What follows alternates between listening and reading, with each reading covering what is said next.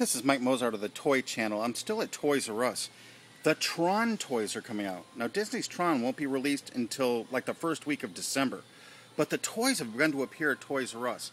And seeing that it's coming out so close to Christmas, I think a lot of these toys are going to be very hard to come by. There is the light cycle that Kevin Flynn drives. And you push the button, it lights up. And there's some more smaller vehicles. I really don't know exactly how this movie's going to be.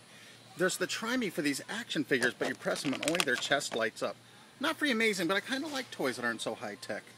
But at Toys R Us, they have an exclusive Tron pack, which is probably going to sell out like instantly, for Tron Legacy vehicles. Just absolutely amazing. And that 3-pack is only $9.99. I would get your Tron stuff early before it's gone.